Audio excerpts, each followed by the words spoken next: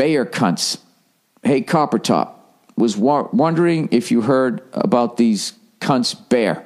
Yeah, the aspirin. Oh, yeah, I heard about this. These fuckers are buying Monsanto and changing their name to Bayer to avoid the negativity that comes with the Monsanto name, but not changing any of the fucked up practices like GMO seeds and hiding from the public how they are poisoning our food supply, etc. Yeah, how come this never comes up in the political debates? They never talk about it because these guys have so much. We will fucking murder you money if you talk to us, talk about us.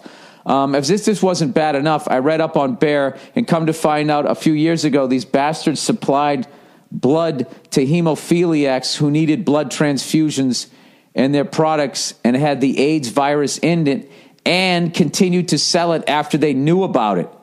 They even admitted to it? Come on.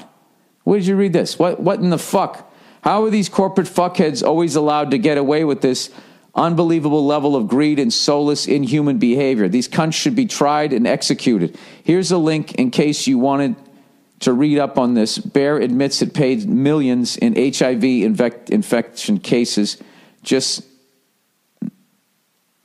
not in English.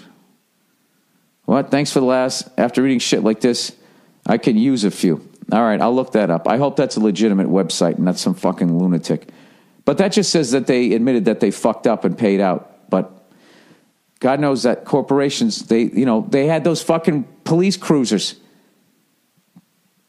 that if you got rear-ended, like there was a major problem with the gas tank igniting and these state troopers were fucking burning to death. And I heard they knew about that and they weighed the whole, the lawsuit, the class action suit versus changing the design. And the class action suit would be less, so they chose that. And they let these fucking cops burn to death. So it wouldn't surprise me. This is getting really dark, people. All right.